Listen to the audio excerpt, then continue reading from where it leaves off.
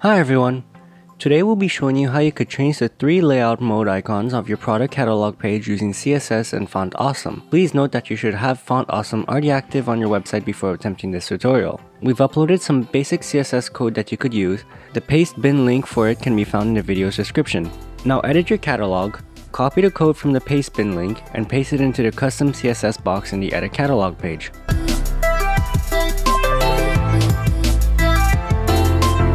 The first 3 sectors act to override the built-in style, specifically to hide the current UPCP layout tab background images. The following 3 class sectors define what Font Awesome Unicode will appear for each tab.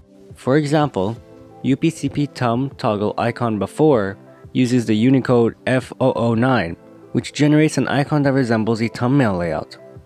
In the bottom of the code, we have a group of class selectors which define the font, the text alignment of the icon within its container, the line height of the vertical alignment of the icon, the background color.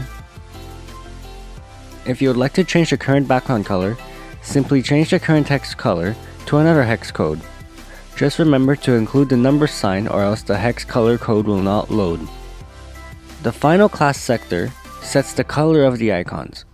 The icons are currently set to white, but can easily be changed by replacing the FFF hex color code with something else.